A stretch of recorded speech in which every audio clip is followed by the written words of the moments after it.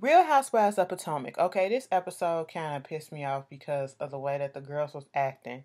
All right, they were acting like little girls.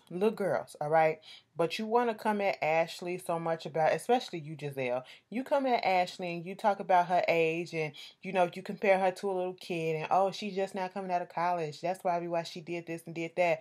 But yet your behavior at this whole thing was very much childlike. You act like you was your daughter's age, and they probably act like they had more sense than you did.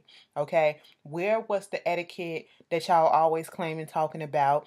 Does it say in that etiquette rule book that you're supposed to act so ungrateful, so disrespectful, and so rude as something that was free for you? Okay, you didn't have to pay for nothing. I'm pretty sure Bravo put out and let y'all get them cars to come out there. Hell, Katie drove the motherfucking car, okay? And all you had to do was show up. Nothing else. And you are ungrateful because of your sleeping arrangement? I'll get on that in a minute. So Katie got all the girls together. Well, Robin, Giselle, and Ashley. They talking about her fundraiser, and she wants the girls to be involved and all this stuff, and trying to tell them what it is that she wants them to do. And they asked the question, well, girl, when you want all this stuff done, do you have the venue? Do you know if you're doing the gala? What are you doing? I don't know if it's gonna be an all white. I don't know what, but I mean, we got 3 venues, and I'm trying to raise $100,000. But here's the thing: this is going on in like 3 weeks, and they like, girl, what? So they questioning her like, how are you going to get all this done? This is a short amount of time. This is not really realistic. And Katie's like, everything that I put on, it always goes off without a hitch and all this stuff. So she gets in her feelings and basically kicked them off the fundraiser, off the committee or whatever, the host committee. And I mean, I understand she felt the way because they was coming at her, but they was right about what they saying. It was too, you should have came to, if you want help and you knew that you was doing this, don't come to me asking all this stuff that you want done in this little amount of time. I am not a party planner. I am not this. I am not that. I am volunteering my services. And when I volunteer my service, I want to be let known in advance what's going on so that I can have enough time to offer the best service that I can give you. That's what I want. So I understood that, but she got in her feelings over that. So, hey, it is what it is.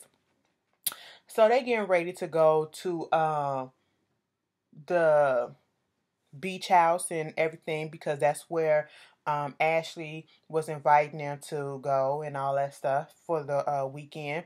And we got this thing with Robin and her son. He was on the computer trying to order some shoes. I said, boy, if you don't stop.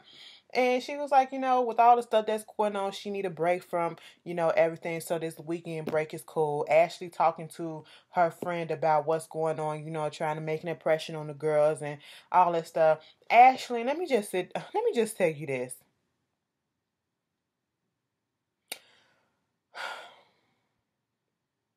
Because you mentioned it to Karen in the car when y'all was driving to the beach house in Bethany, that you wanted to be a part of the group so bad. You want everybody to like you. You just want to be so involved. Like, girl, let me tell you something. These women, I don't know if they trying to hate you. I don't know if they giving you a hard time because they really don't like you or what it is. But you should never, ever, ever try to fit in to somewhere where you really don't belong. These women do not give a damn about you. And they have shown it to you time and time again. You are offering free services to them. You are offering them to come and lay their heads in you and your husband's house, okay? And yet they do nothing but fucking complain, okay? They talk shit about you behind your back. They do all this shit, talk about your husband and all this stuff, but yet you still trying to get involved with them. Girl, be yourself. Go and be with somebody that you care about, okay? That actually care about you and not about judging you and not about trying to change you to fit their mold. You got to change and you got to act this way if you want to be in a part of this, okay? You don't fit them, all right? You are not on that level of snootiness, okay? You are still loose, you are still young, and you are still growing, and you are still young, okay? So therefore, you ain't there yet. You ain't reached that level of let me stick my nose in the air yet. You're not there yet. Move the fuck on and let these old bras go, okay? Quit it. go to your own age group, all right? Because these motherfuckers, they just, I don't even care if I skip some stuff. Okay. They finally driving.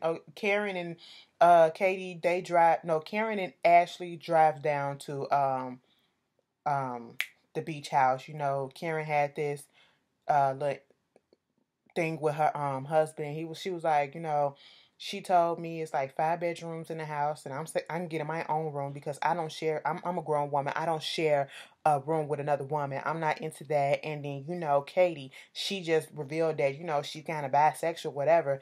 Ray was all here for a threesome or some shit. She was like, cross that shit off the bucket list. I said, look at Ray, all that. And you know, so when Ashley pulled up in her little 2-seater and her little baby puppy was in the car, Karen looking like, well, I don't know how this gonna work. It's a 2-seater and a dog all over the seat. Girl, the dog gonna be in the back, which he was in his little thing. They talking and discussing stuff. It's a 3-hour ride there. Katie and the other girls coming in another car. Katie was driving. Katie got in her feelings because they started talking about, you know, this thing about Mary kill, fuck or whatever. And they started listing names. And they was like, Katie, would you do T.I.? Would you do this? Well, who haven't you done? You know? And I was like, damn, I didn't know Katie got around like that. And they started talking about her relationship with Russell Simmons and how at one point she basically was moved to the guest house and he was just flaunting the fact that he had another relationship, and she got pissed off and wrote a blog about it. Now she brought up the blog and all this stuff. So I mean, Katie, you around these motherfucking people and you know how petty they are. So of course they gonna look it up. And I'm not gonna sit here and act like if somebody said that I know said that they wrote a blog and all this stuff, I would have sat there and looked that shit up too. I would have looked it up too.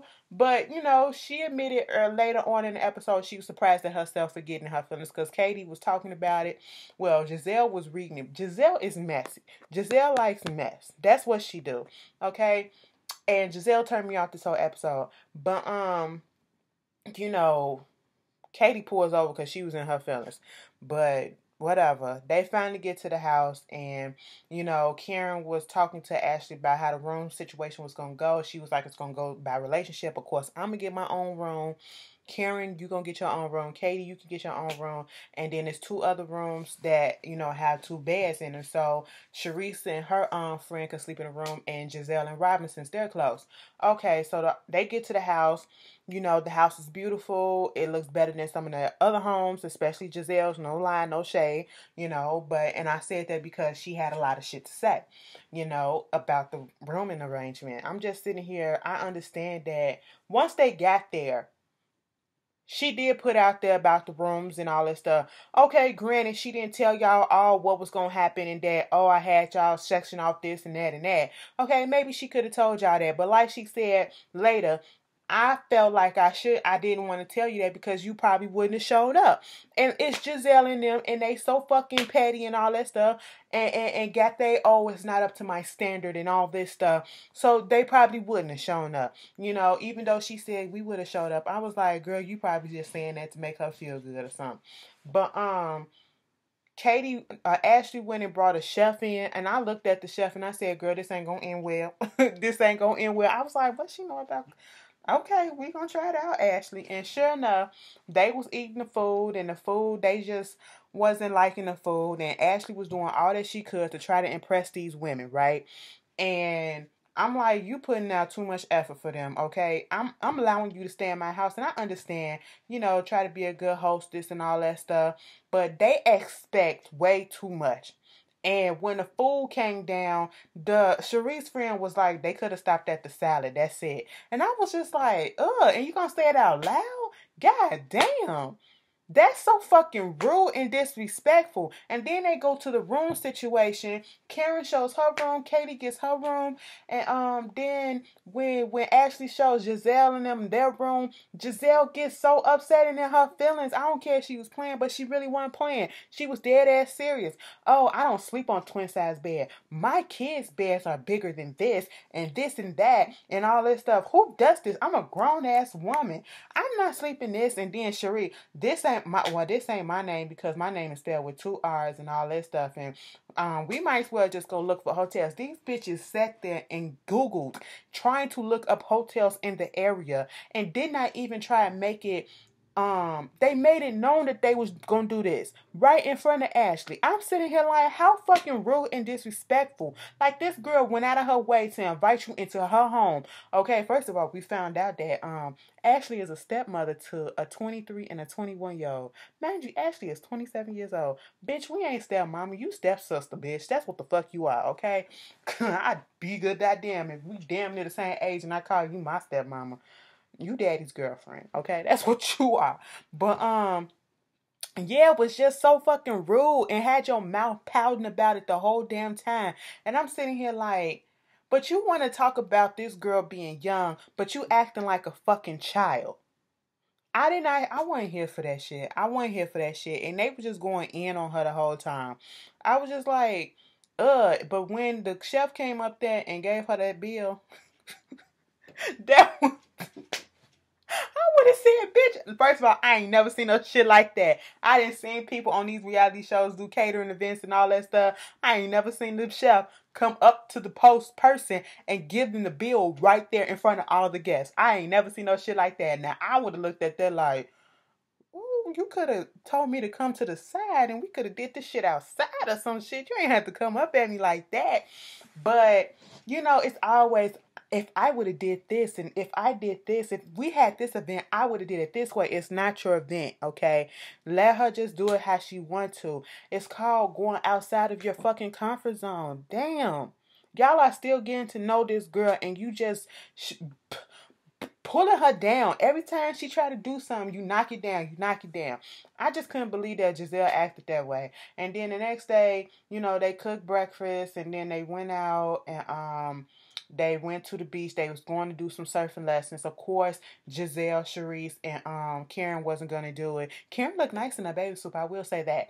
And they get there, they sitting down, they don't want to participate because they old as fuck. Giselle worrying about getting her head wet and all this shit. Bitch, let me tell you something, Giselle. I've been trying to hold out, but getting your hair wet is the least of your troubles. Mind you, you need to get your hair wet because whoever do your weave, you need to fire them, okay? You really do need to fire them. You look like you install that shit yourself because it looks fucked up every time I see it. It looks raggedy as shit. And don't tell me that hair costing thousands of dollars because I'm going to tell you to go get your fucking refund, okay? You looking like Raggedy Ann and shit, especially the one with that bang and stuff. You just be looking fucked up, okay? And you talk the most shit. And the only thing that's getting you by is your green eyes and your light skin. That's the only reason why. You need to stop that bullshit because you got an ugly personality when you want to, and it's not cute. And I'm not liking that, okay? Because I really liked you on that the first few episodes. I really liked you until you start showing your green eye monsters other side of you, okay? Like every time you call Katie dumb. All right. Katie was like, bitch, you got some nerve to talk when your husband out here all up in the news about all the hoes he fucking around with, your ex-husband, bitch. And I was just like, Katie, go off. But you should have said that to her, you know. So they out there learning how to surf and stuff and having a good time. They sent back talking shit about him. I'm just like, y'all should have stayed at home, okay, and got some sun on the patio if y'all was just gonna sit here and talk shit. It was cute about the little booty judging, you know, thing, but that kind of irked me. And then they go get some crabs and all that stuff. And Ashley, panties are used to soak up I don't wear panties, I wear box briefs and shit like that, but the shit is used to soak the shit up, you know, the sweat and all that stuff. It's used as a fucking shield. Now when you go to sleep at night, you know, it's best that you don't sleep with nothing on so that your area, and this is for everybody, and this has been, you know, recommended and all this stuff, so look it up if you want to fact check, to let that shit breathe and let all that bacteria and stuff out of there. But especially in the summertime when it's hot, you wear some drawers, bitch, okay? So you don't sit down and then all your sweat stains be on your light colored ass dress. Girl, I looked at Ashley like, this why they talk about your ass, okay? Come on now, quit getting them ammunition. And so they cooking and all this stuff. They sitting down there eating crabs and they was going to do this sister circle. Child, who was it? Ashley bringing up talking about going to the bathroom in front of your man and all that stuff, and how, you know, Michael come in the bathroom and just be talking, and she be doing number two and she be talking. I said, first of all, this is not the conversation that you have, you know, when you eating. But, you know, at least they took it with stride, and they was like, girl, I don't do that shit. Katie was like, I try not to fight in front of my man. Sometimes it just come on out, but I try so hard. Karen said, after all the years we've been married, you would never hear me doing number two in front of him. You would never see me fart in front of him. I said, I know that's right, bitch. Let me tell you something. And when she said that, Karen reminded me of my girlfriend. She told me, bitch, you will never, ever, ever know when I'm finna take a number two, okay? You will never, ever know it, smell it, and all that stuff. And I'm like, but babe, I be doing this shit right there in front of your ass. Like, I don't give a shit about that stuff. And she was like, well, that's because you like a nigga anyway. I was like, I mean, maybe, but damn, I'm comfortable. Come on now. Get about that mode. But that little conversation had me laughing, because it just reminded me of, you know, my situation or whatever. So then they started doing the Sharice do this sister circle thing, and they go around talking about the good things about each person. And this is when Giselle had a hard time coming up saying something about Katie, and basically was like, I like the fact that you're brilliant. You know, at first you be saying stuff and I be like, what is going on? And then I have to think, and then I'm like, okay, she be saying so many big words, that means that she's smart or some shit like that. It was a backhanded compliment. That's how Katie took it. And Katie gonna confront her on it next week. So then Sharice's friend said something about Katie, because they had, when they was going to get the crabs, they kind of bonded a little bit. And Katie said Sharice and her friend could be on the committee, and they was talking about it, and they was cool. And Sharice's friend was like, you know, I like that you real, you down to earth and all this stuff. Even when you was talking about damn, she called her out about something. She was like, you know, when we first met, yeah, at the party, and you and Andrew was just getting it in. I was like, girl, what's she doing and all this stuff? And this, once again, you bring up this topic, which will be discussed next week. They wanted, because again, Giselle just don't understand what was going on with Katie. I'm sitting here like, so you mean to tell me you never ever had one of those nights where you just drunk as fuck, you come to the event drunk? That don't mean that you on drugs or whatever. So it just irks me that automatically she went to the drugs thing. Okay, you mean to tell me you ain't never got drunk? You mean to tell me you ain't never had a little fucked up night or a little crazy night like that? I mean, we all done had it. Okay, bitch, when I was at the Black House, I was drunk as shit. Lyric had to, Bondi's boyfriend, fiance, had to fucking take my drink because I damn near wasted that shit on the floor. Bitch, that was what it was. I wasn't on no drugs. I was drunk, okay? That's what it was. Why do you automatically went to drugs and thinking that something is wrong just because she was enjoying herself? Whatever. That was just irritated me, you know. And then they go inside and they start talking. Giselle talking about Putin in front of, or taking the shit in front of Mr. Miami or whatever the fuck. And then Sharice was talking about how she don't know what she's gonna do with this divorce or whatever. And I remember that she said, y'all, she sent a text message to him and said, we might as well just get a divorce and all this stuff. And I'm about to say, bitch, you bogus as fuck. But then I had to remember, I broke up with an ex before through a text message and never responded back to the motherfucker, okay? That's what it was. I was like, so, you know, we in the same boat. I can't judge because, bitch, I did the same damn thing and left that shit alone and said, bitch, boom bayage, there you go.